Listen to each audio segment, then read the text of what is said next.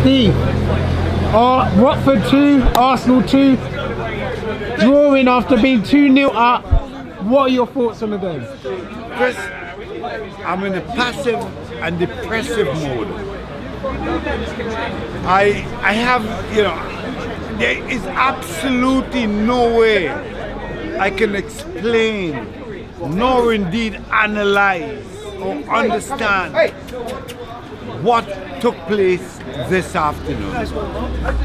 How is it possible to be 2 goals up and end up with a draw against Watford this afternoon?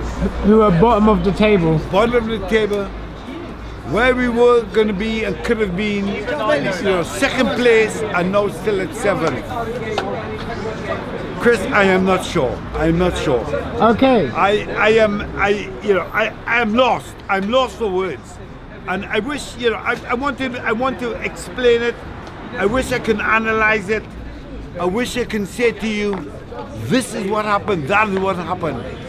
But we are not any different to what we were last season. No different. Let's start from the back. Let's start from the defence. David Luiz and Socrates both at fault for the goals. Chris, would you change either one of them for the next Premier League game? Chris, David Luiz should never have been at Arsenal.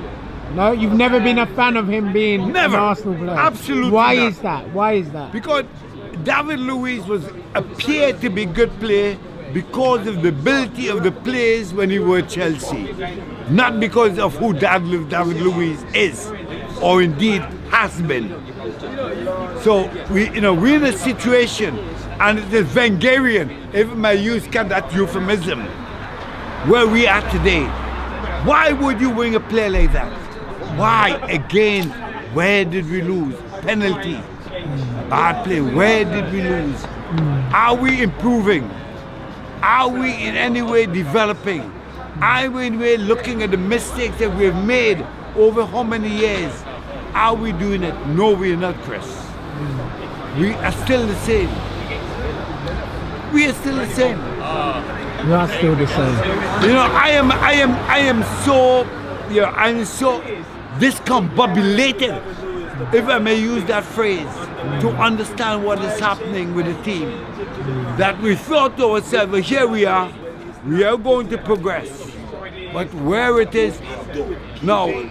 Does it come down to the personnel of the players on the pitch, or is it down to the manager, do you think? Because, for example, when we were playing it from the goalkeeper, Socrates stumbled, Maitland-Niles stumbled, Guendouzi stumbled, but when David Luiz was passed the ball by the goalkeeper, he just kicked it up the pitch.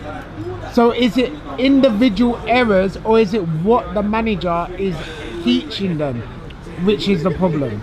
It is a combination of both. It is the management, the structure of the management, the coaching that has not in any way shifted. And yes, the players themselves who have not reached that pinnacle or to understand what it is they ought to be doing, that we find ourselves in the same position that we are. So, you know, it's not about either or either. It is a combination, it is both. It is both.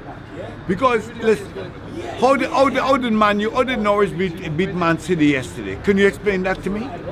How? We saw that. Determination, a mindset. We do not have it. How it is the most incongruous situation that we have. That we would have Xhaka as a captain for Arsenal, who is always a yellow card waiting to happen. How does that? Can you tell me how is it possible that within the scheme of things and with footballing and mentality, we can have a man as Xhaka as captain for Arsenal? No discipline, none whatsoever. Always a yellow card waiting. How do you do it? Please, you tell me. I don't know. I wouldn't make him captain if I was the manager. I wouldn't make him captain. You tell me. And if you were able to answer the question to me, I can further explain and if you look elucidate on what I believe may be or may not be. Right? But we have to ask ourselves. What? How do you rate Pepe's? Are you still patient with Pepe, or are you feeling a bit frustrated with Pepe? No, I am frustrated with Pepe because Pepe, whilst he has ability, needs to understand that sometimes in football, it's touch and pass. It's never necessary to be 2, 3, 4 players. Touch the ball, you pass it, you move on. Football is a very simple game. It's not complicated. But there are people who want to make it complicated. And don't get me wrong, I am not going to be overcritical of Pepe at the moment. I am going to give him an opportunity.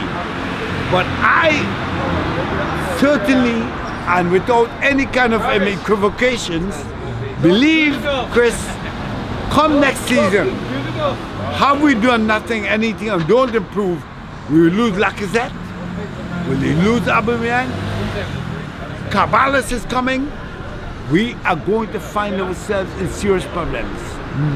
Now, we saw today, I read an article by Kanu, talking why did we got rid of Iwobi.